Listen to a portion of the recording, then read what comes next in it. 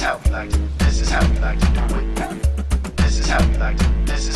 wonderful peoples, how are you doing today? My name is Theo and welcome back to my YouTube channel.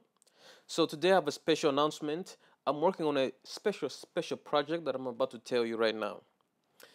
A few years ago, a few friends of mine made an album where they remixed old Rwandan Christian songs into urban songs.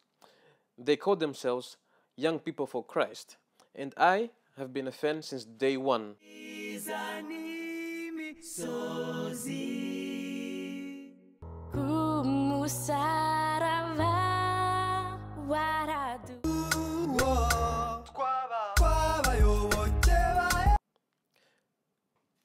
However, they never published these songs on YouTube, which I found very unfortunate. But that's where I come in today.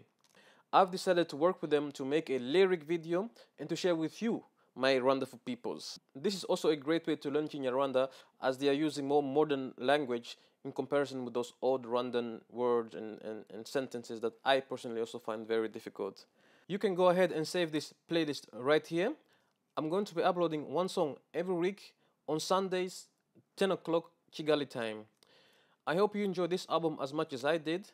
I love all the songs on this album, but my absolute favorite is number 1 and number 8. And if you like these songs, please like the video and share it around. Maybe we can convince them to come together again to make a proper video clip, or even better, make album number 2.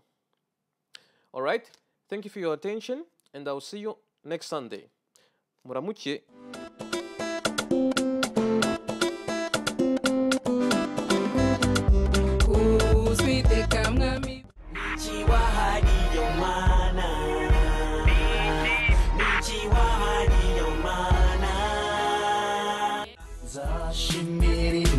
Nzayisingiza ngire wasigiza yankoreye twabayoboke ba Yesu Kristu dukundane ngo yadukunze biturange Yesu wowe kwiyerewe nijura twakunganye iki tuzazirikana iteka ubuzima bwawe bicisha bugufi tuzakubwira abandi mbese bose bakumenye